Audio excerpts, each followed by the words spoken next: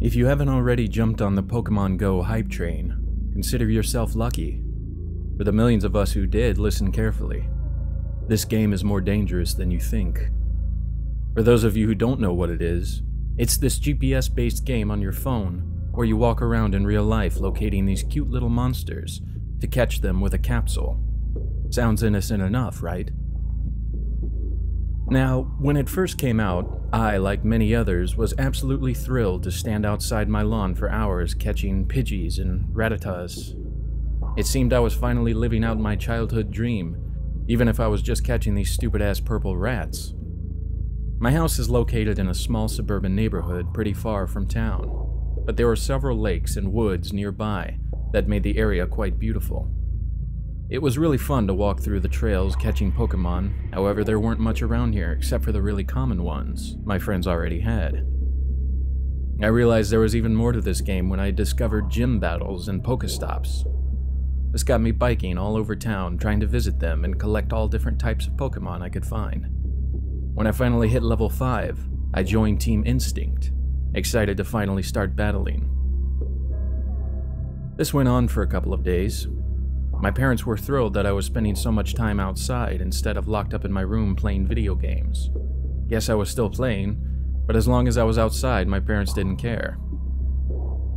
About a week after I downloaded the app, I was up late playing Overwatch when I noticed there was a new Pokemon on my nearby list.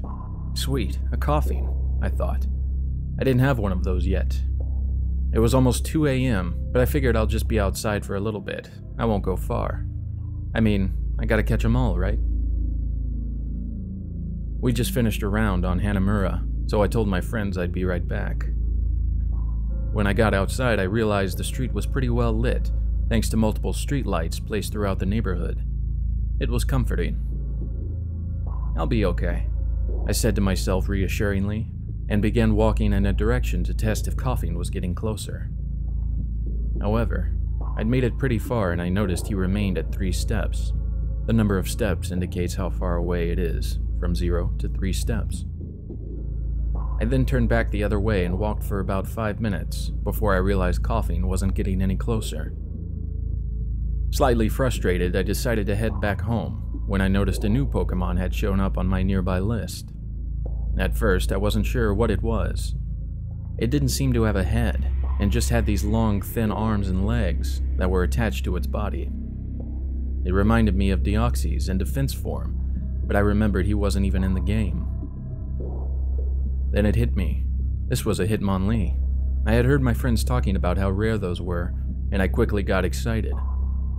I was pretty far from home, but I was eager to show off to my friends my new Hitmonlee, so I continued down the road.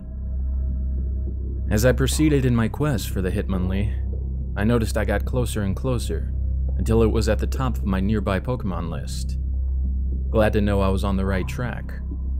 My excitement quickly turned to hesitation when I realized I had made it to the edge of the woods. I'm a pretty avid horror fan, so I've read my fair share of scary stories about the woods. But there I was, about to catch a Hitmonlee, so I wasn't about to let some axe murder or staircases turn me off from continuing down the trail. I reminded myself that I'd be quick, and thought of the glory of bragging to my friends, so I stepped foot into the eerie cluster of trees.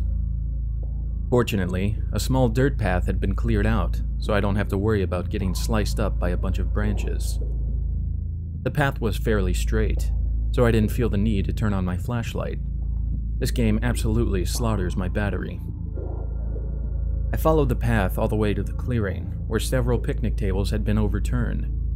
I shined my screen on them and noticed several large splatters located on the wooden tables.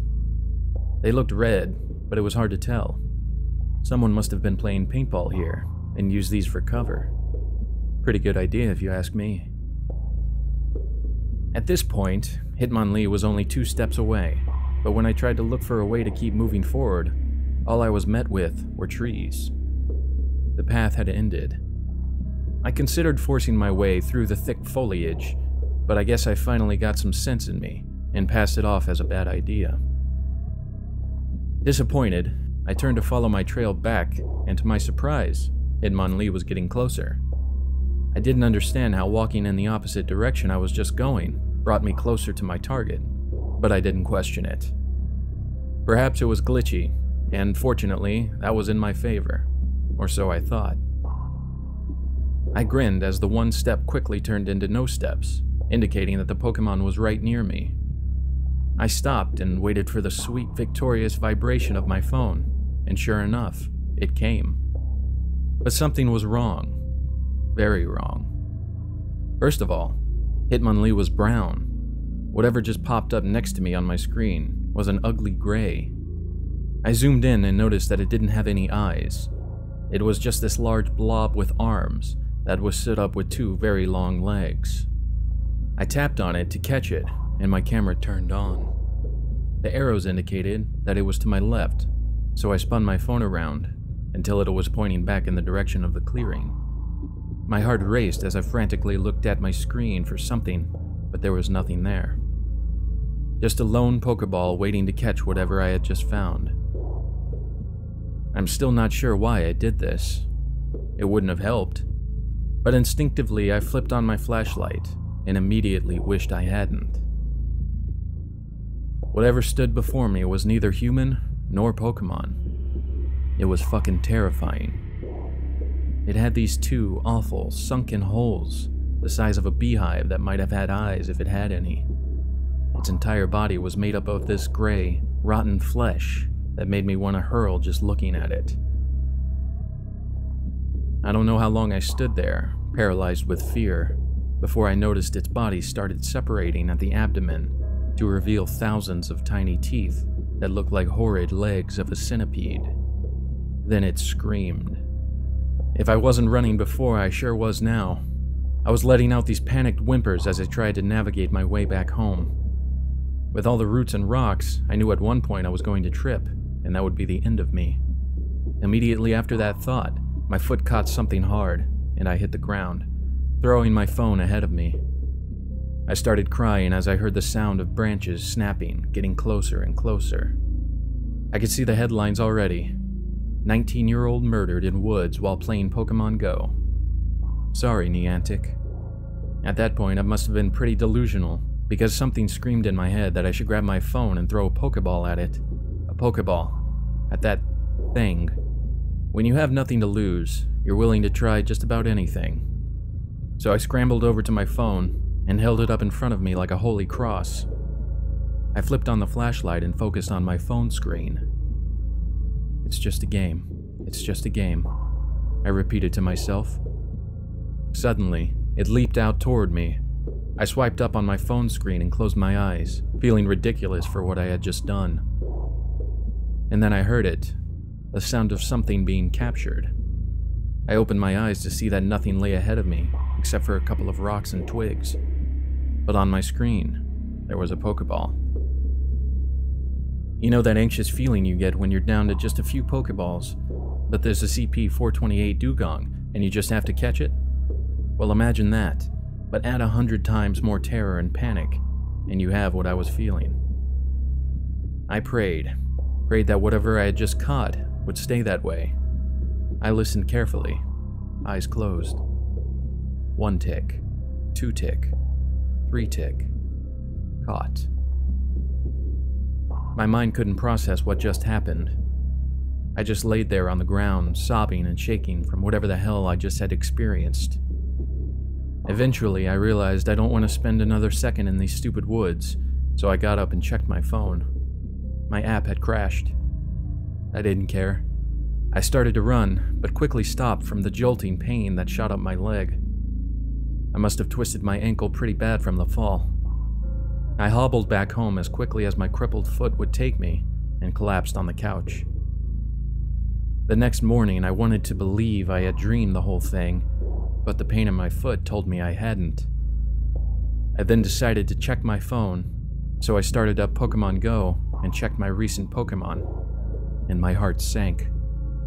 The abomination I saw yesterday was now in my phone. I summoned up the courage to tap on it, and it brought me to the stats screen like any other Pokemon, but everything, including its name, were just these weird scratch-like symbols. It looked just as terrible as it did last night. Disgusted, I decided I had enough of this stupid game and quickly deleted it. This was way too real for me. I was done catching Pokemon. But we all know that's not true. You can't just quit Pokémon Go. Sure enough, I downloaded it again 3 days later and made a new account. The game is just too much fun. But I want to warn you guys, there's something sinister about this game, and I experienced it firsthand. I love playing it so much, but I feel like I'm being put in danger. Stay safe, everyone. I was still a little bit skeptical that this whole thing even happened, so I went back to the trail with some friends today to check it out. When we got to the clearing, we found something incredibly creepy that I think may explain what happened. I'll finish typing it up in a bit, but I noticed on my screen the coughing popped up again on my nearby list. I still don't have one yet, and I really want it. It's almost midnight, but I figure I'll just go outside for a little bit. I won't go far. I mean, I gotta catch 'em all, right? Today's NoSleep story comes from username yuumo. New videos every week. Make sure to like, comment, and subscribe if you haven't already. And sweet dreams.